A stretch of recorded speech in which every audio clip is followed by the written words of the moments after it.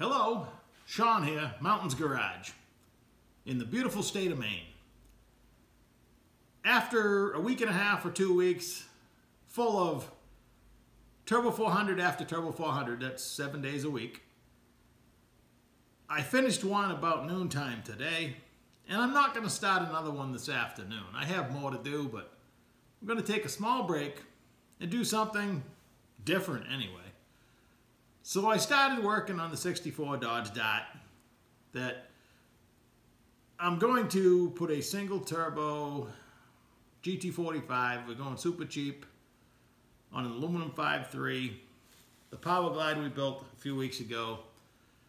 The car has a 8 3/4 with 391 gears. I don't know if that's staying or not. There's a lot of work that needs to be done to the car. None of it necessarily hard. It did come with a lot of parts, so I guess today we'll go over what it needs and where we're at so far. I'm not sure how many days I'm going to dedicate to it, whether I'll continue to work on it. I'm not sure which dummy engine I'm going to use, or if I'm going to build the real engine and put it in. At this point, I don't know. I'm just taking it day by day. I feel semi-guilty working on it. There's a few other things I could or should be working on, but every time I feel that way, I'm like, hey, just do something. Whatever makes you happy. I have no schedule, no deadlines.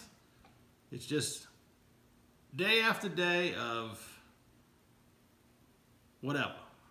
So, let's go over what the car needs. Blatantly obvious needs anyway. The first thing I did this afternoon was remove the transmission cooler lines that were already in the car. It had a small block and a torque light. I've said it before, I'm not going to ridicule anybody for doing their best. Somebody did their best and installed all metal, no rubber, so I got to give them credit there. No hose clamps and rubber hose. They used metal from the transmission to the radiator and also to the auxiliary cooler. 7 cooler lines. That's a lot of fittings. Being thrifty, I will cut all the nuts off and save all the connectors. That stuff adds up. So I won't save the line. I'm not that thrifty, but so I'll continue processing this and get it off the bench. Let's go over to the car. The car has a pretty decent auxiliary transmission cooler that I converted to dash 6 fittings, mostly so I could cap it so it wouldn't continue to drip on my head. It's actually pretty handy. You can work through this hole in the grill. So that is, for now, gonna stay. If I was to change everything I don't necessarily like about this car, there would be nothing left. So I have to change my attitude when I work on it. But I did get to use my new AN aluminum wrench. I actually bought 2 of them. I lowered the dummy Powerglide out from under the car. I apologize for the glare, but this mess here definitely has to go. So I'm going to trial fit the Powerglide that we built with the transmission shield on it. But whether it fits or not doesn't really matter because this mess has to move. So how we deal with it is really the only thing that changes. If the transmission clears the stock floor, I actually have a transmission tunnel for it. The K-member has been notched, and this may actually help me out when I go to trial fit the front sump oil pan that I bought for my LS. This isn't too horrible, some grinding and some more welding. This can probably be fixed. I don't know if I need to cut it more or whatever. The brake lines will not be staying. More plumbing to remove. The right shock tower is horrible. Somebody did not do their best. So, again, I'm going to wait and see how my log manifold and turbo fit.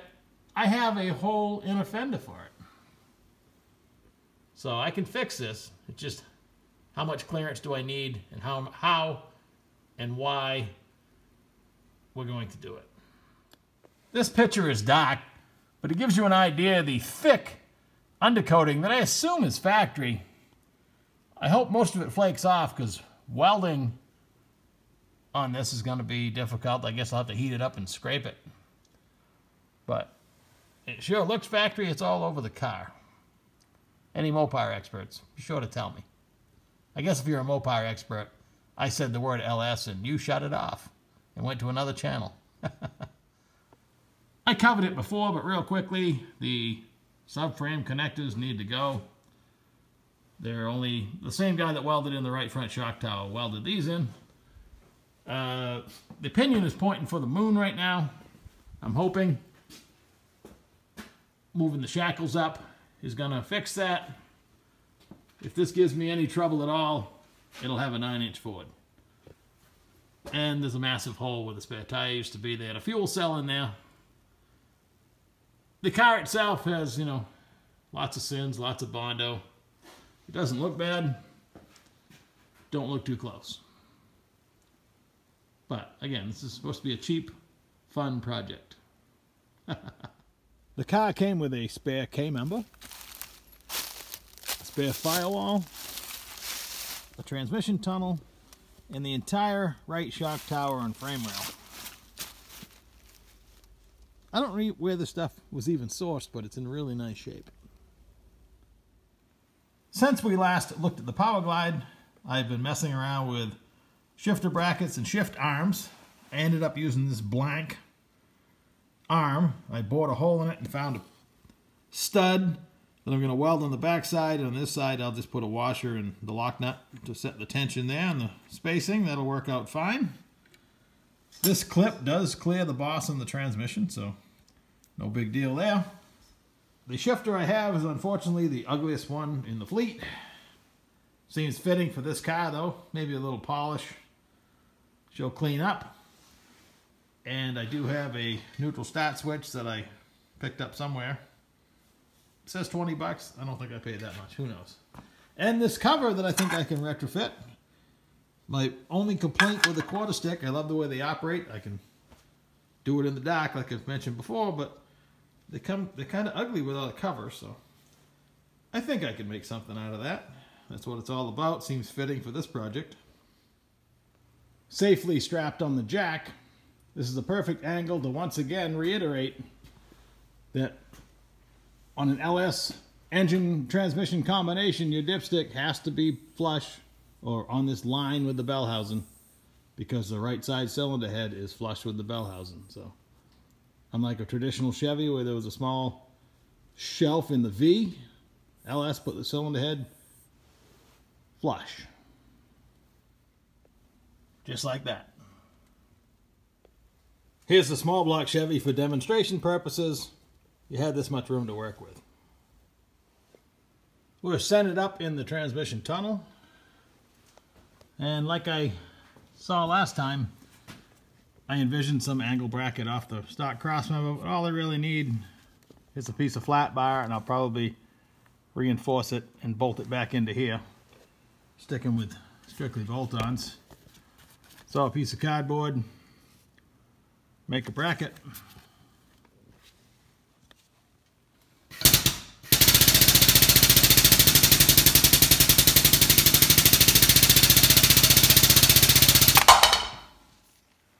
Oval holes.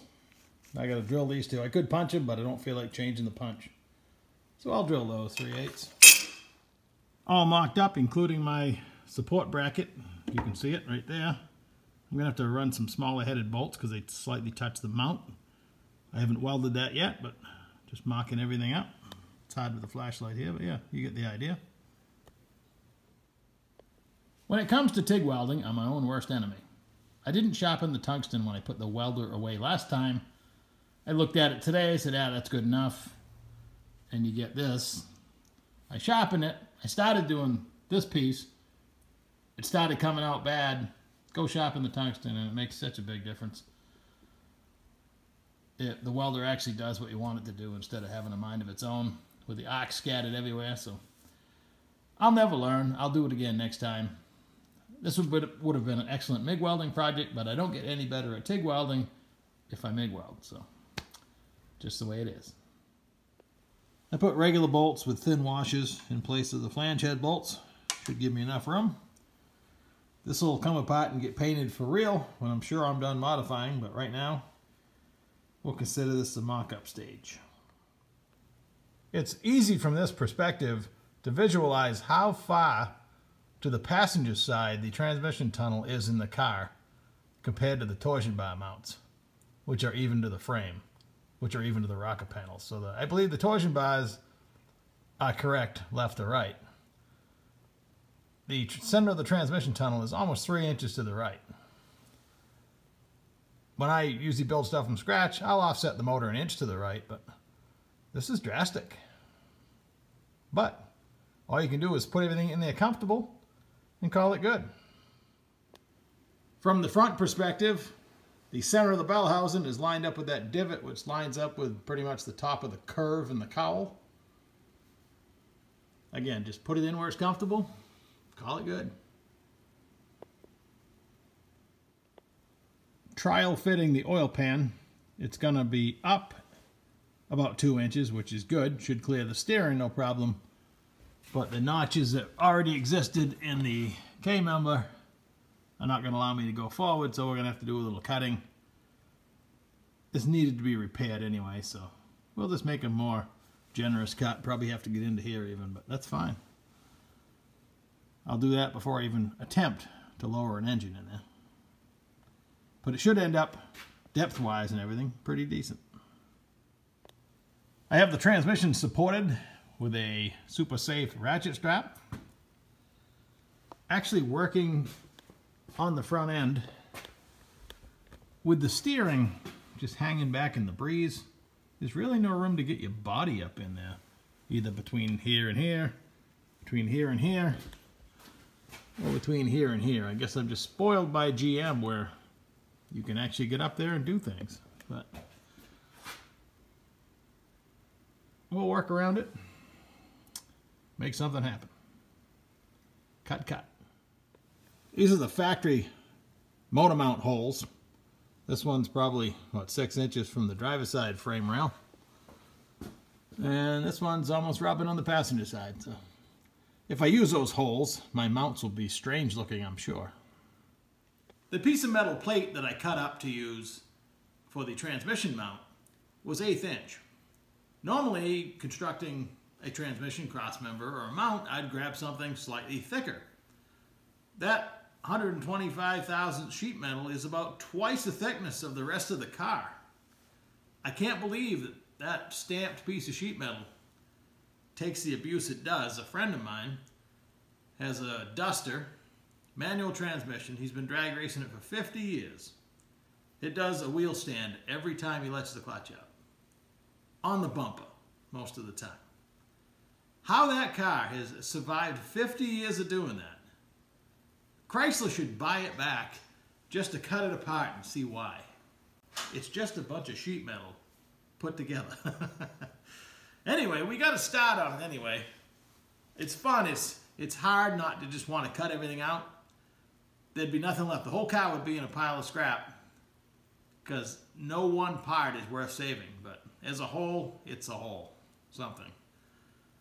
Like, share, subscribe. Thanks for watching. Next time, we'll do some cutting and some welding. I'll probably be easy on myself and let myself MIG weld the frame part, only because it's easier and more convenient. And we'll probably just grab a dummy engine and try making some engine mounts to at least get, the discovery portion of this, whether it's actually going to work or not, because I don't know of any 64 dots that are LS swapped, but I'm sure somebody's done one. But anyway, let's meet up again in a couple days. Thanks for watching.